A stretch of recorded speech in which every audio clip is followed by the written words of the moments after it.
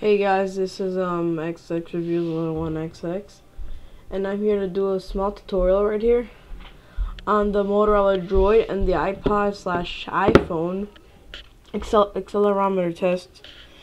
I'm bored, and I just wanted to, and I was always curious which one's accelerometer is more responsive. If you guys don't know what that is, the accelerometer is like the thing when you turn your phone, like the iPhone, the Droid, some other phones like sideways, and it flips like that. See, the accelerometer just reacted right there. Okay, so let's go to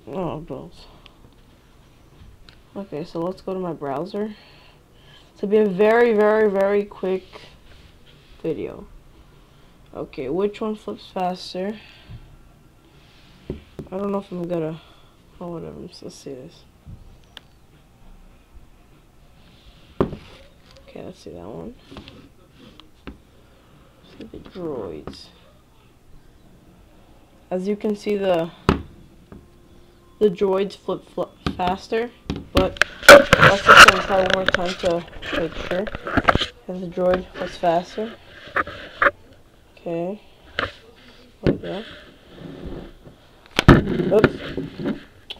Just unlock my droid. It keeps freaking like locking. Ugh. Okay.